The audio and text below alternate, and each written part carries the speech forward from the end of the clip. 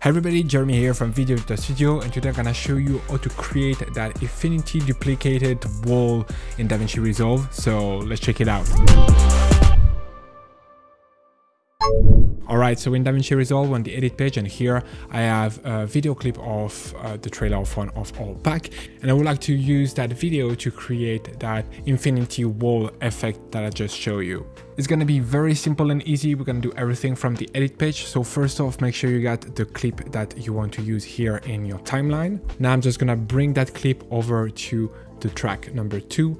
Now we're gonna go over to generator. Here I'm gonna bring a solid in my timeline on track 1. I'm gonna change the color of that solid to white. Then we're gonna go over to open effects, then search for transform. We're gonna take the transform effect and drag it here on our clip. Now let's select that clip. Here in our inspector, I'm gonna reduce the size of my clip a little bit to get some white edges all around the video clip. We're gonna go over to effect. I'm gonna scroll down, and here we're gonna switch from transparent to wraparound.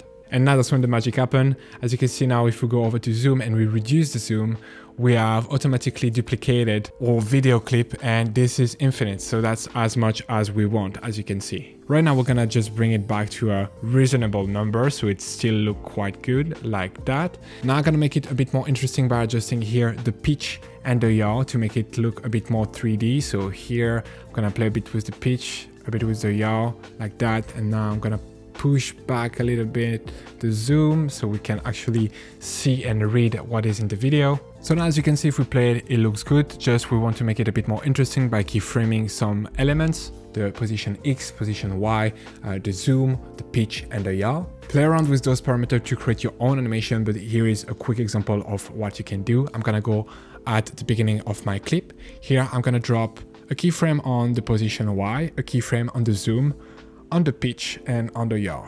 Then we're gonna go at the end of our clip, and now we're just gonna increase the position Y. Gonna go down like this. We're gonna zoom a little bit into our composition.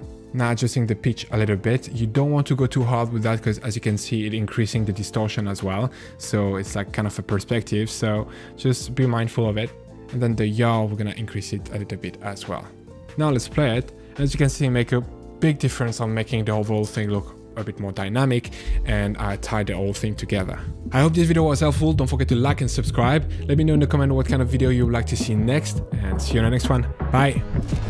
Speed up your workflow and create better videos using the pack available on our website, including titles, transition, and templates, but only for Davinci Resolve. Get started today by downloading our free starter pack containing a compilation of 20 titles curated from our library. Link in the description below or at videostudio.com.